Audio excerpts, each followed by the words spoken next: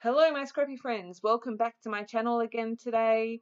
I have my next share for Cut to You. I did struggle with this one a little bit. I'm very lucky and I have like all of the Cut to You cut files and got stuck. So I asked Gwen for a suggestion and she suggested these burst circles. This is the fun layout I've created and I really love how it came out. So what I've done, I knew that I was going to scrapbook that photo of my oldest son after his colour fun run at school, so I wanted lots of colour. I pulled out my Ellie's Studio Noteworthy collection and backed all of those, so all of the burst circles that are open, I have used pattern paper, and the ones that have only got the centre circle open, I'm going to make shaker pockets. You can see here I'm just using some foam adhesive. I've already attached my acetate. I used a circle punch to cut circles that are a tiny bit bigger than the circle in the middle, and I'm going back in with my foam adhesive so that I can create my shakers. It's going to jump forward in a second. So they're all done. So I pull my sequins in and then I realized that I wasn't really sure which direction this should be going in. The paper that I'm using to back my circles has text on it and you're not going to see much of the text, but I wanted to make sure the text was up the right way. So I'm just filling those shaker pockets and then I realize, I'm like, oh, how am I going to get this the right way?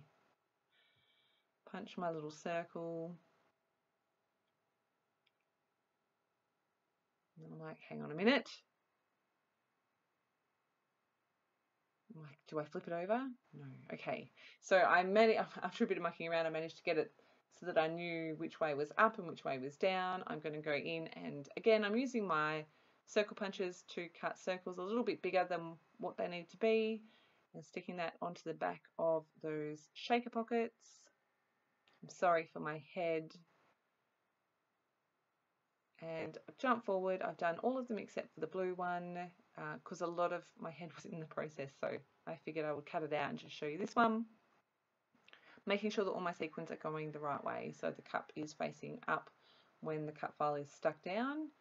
Punching my circle, using my Scotch tacky glue, sticking the back on, and I have one finished cut file. Almost. Some of these circles were a little bit too big. You could see them from the front of the cut file, so I'm just taking my scissors and trimming around there.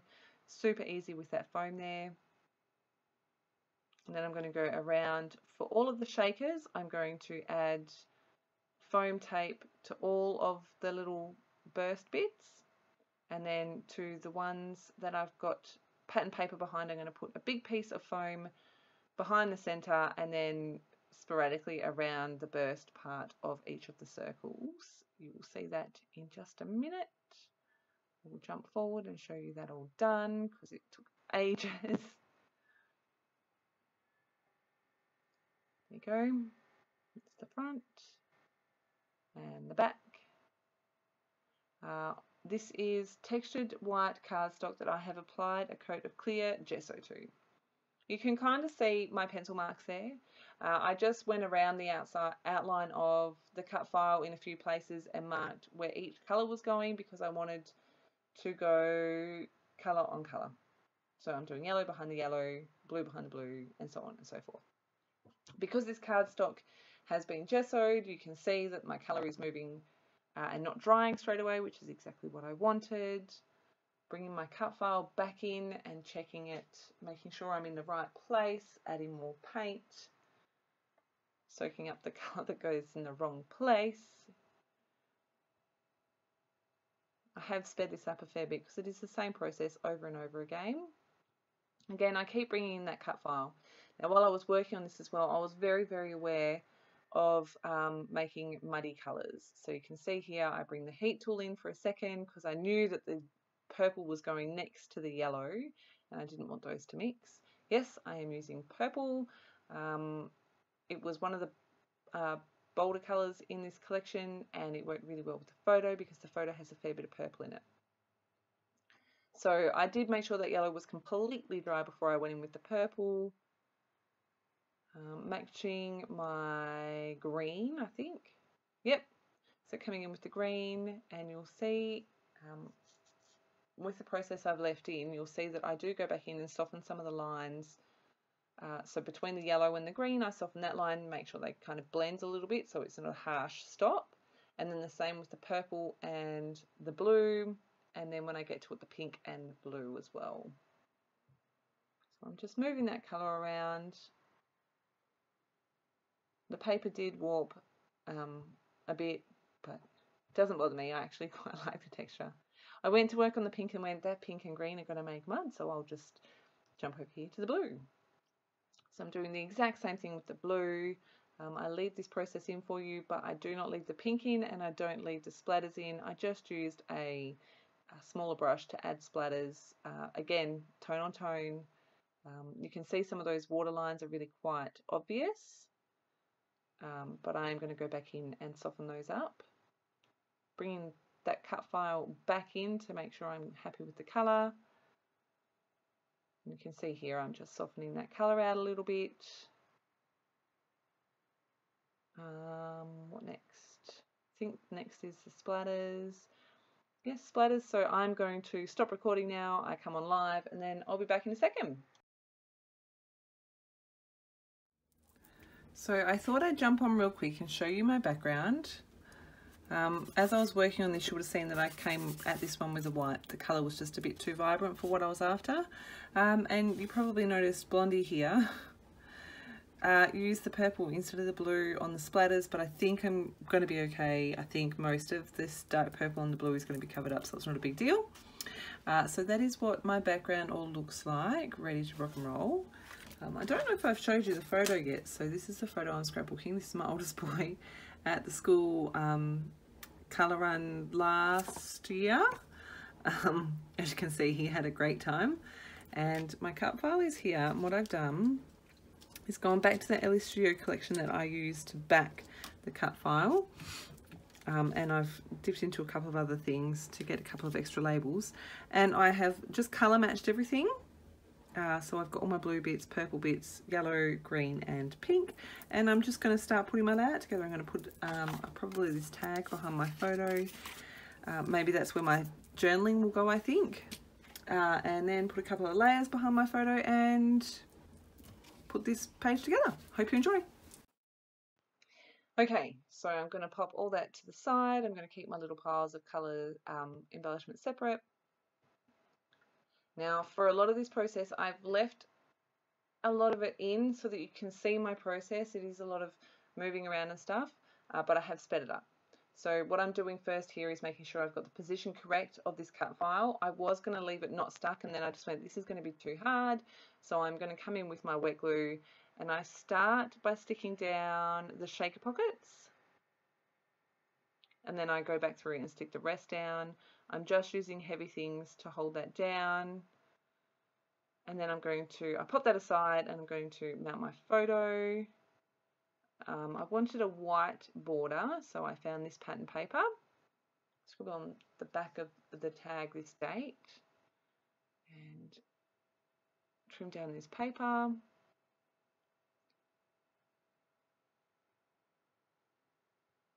Straight lines makes it really easy to cut straight lines. And another layer, I go for the yellow here, and I think I cut it out, but I cut this completely not straight, and then I pull out my little trimmer and fix it up. I'm like, oh my goodness. So you just get to see me put that back together. And that's the yellow. So I'm going to pop my photo in there. You can see here I'm like, do I want the tag in? Do I want to muck around with that?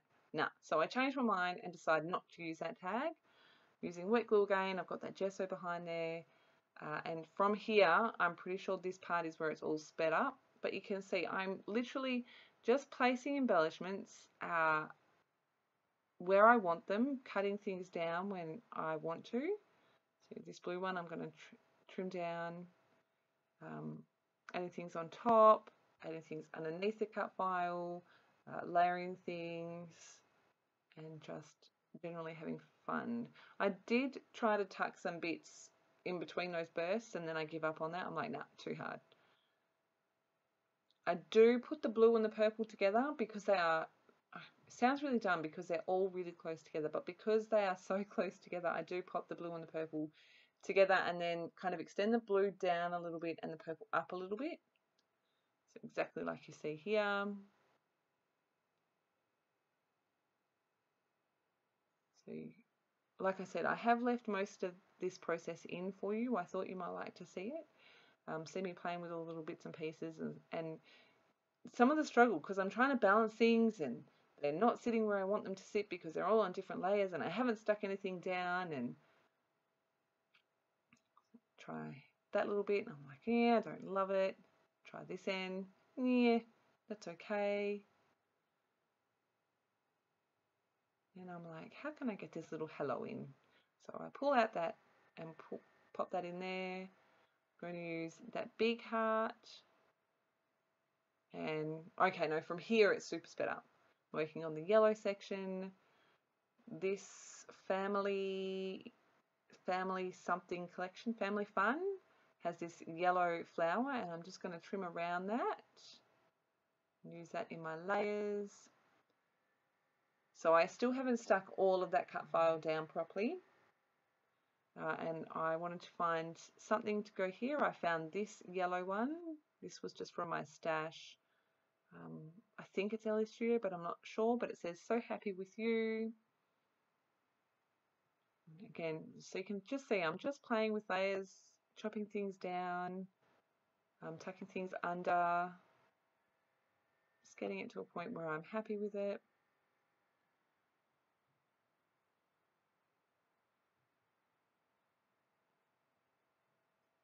I realized when I was doing the yellow that I didn't have a purple label in there, so I made sure I added that in. Come and work on this minty green color as well.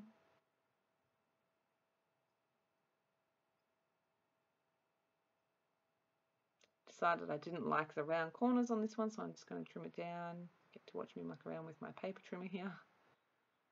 That goes in there. That one just says awesome. Try this different color label. I'm like, yeah.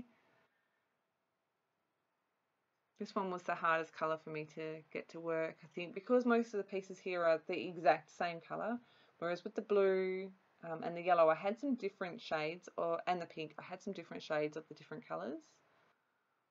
Just trimming off the pink, the white border on the butterfly. You can see I've got the other green color butterfly there, but I didn't want to add in 2 butterflies because 2 is a strange number. 1 is good.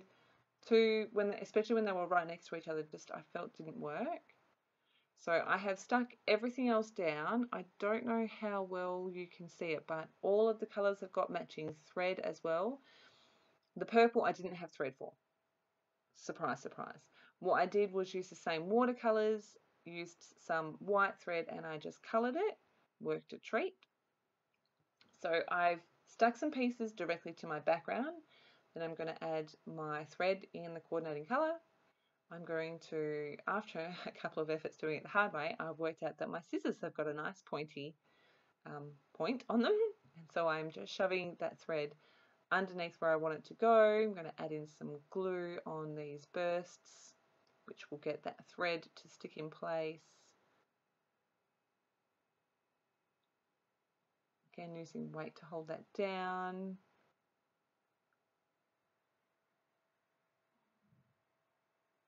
I think I'm going to jump forward in a second and that's all going to be stuck down. Making sure I've got my thread where I want it. Adding in this little banner with the love heart. And finding out where I want my butterfly to go.